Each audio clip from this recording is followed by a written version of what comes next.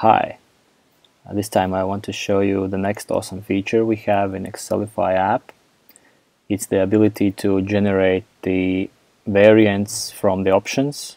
So here I have the variant columns, and for each of the options in the option value, here for example I have the option name of color, and I can make it generate those variants by splitting all the values here by semicolon.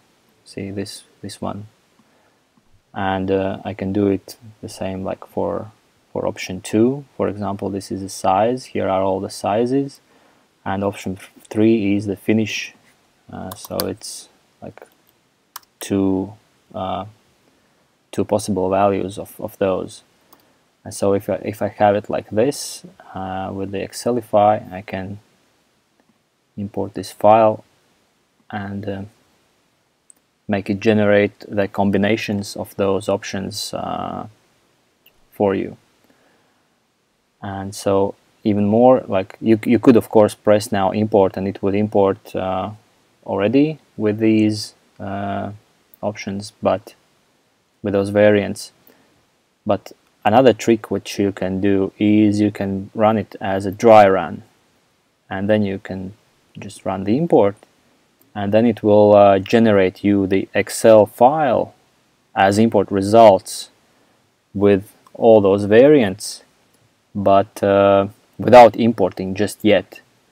And so what this gives you is that you can adjust those variants. You can, like here I am downloading the import results file, and you see it now has not one row but 56 rows of data, because there you go. And now you see there are all those options are now combined with each other with all those possible combinations of color, size, and finish. And this is helpful if you, for example, you combine those options so that there are more than 100 variants, and as you know, Shopify doesn't allow more than 100 variants, so you can clean up something which probably maybe you don't have some variants and so on. You can like just delete some rows which you don't need, like this. For example, you don't have the blue small mate this variant, you can delete them. All the rest of the variant values are basically, they are duplicated for all the variants. So again, you can adjust the prices or the weights, or I don't know, the barcodes, the quantities.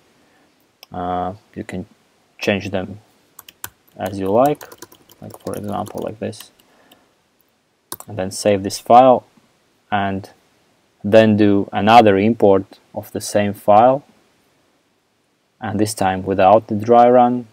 So when you upload, it resets all those options. And this time if you import it without a dry run, it will import it for real.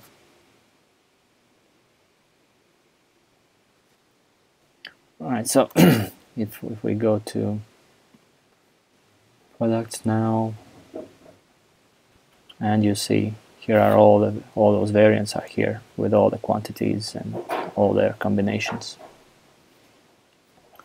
Yeah, so a reminder that you could actually import the file without the dry run, but then it would just import directly into Shopify. Yep. See you.